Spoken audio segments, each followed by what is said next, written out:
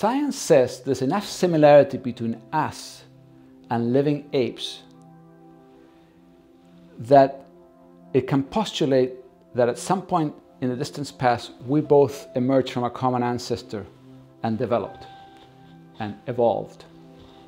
What does Torah have to say about this business of us having this similarity with apes? So science studies existing apes. Science studies all the fossils we found, which there's about 17 different kinds of species of things that existed in the past that had some similarity to us. And they postulate that over time things evolved and changed, and eventually we came out as humans. What does the Torah have to say about all this? Well, the Torah is crystal clear. Each kind was made separately.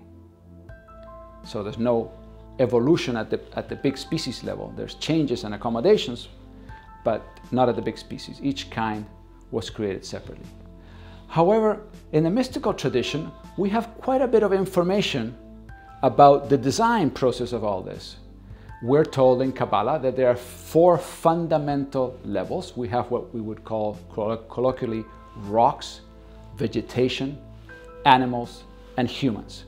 We have these kind of 4 different layers.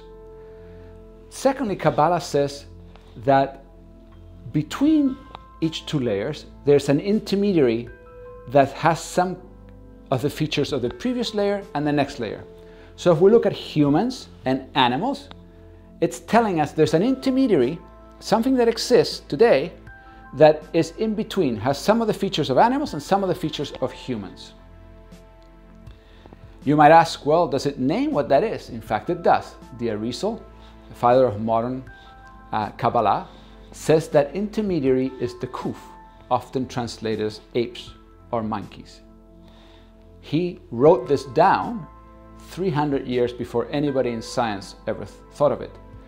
So what we're being told by Torah is that there's a process that God followed from rocks to vegetation to animals to humans, and that in fact apes have some characteristics that are like animals and some like are humans. So don't be surprised when you study the creation and look around that you're going to see that similarity. But it has nothing to do with evolution. It's a design. It's the way that God designed all these layers of reality.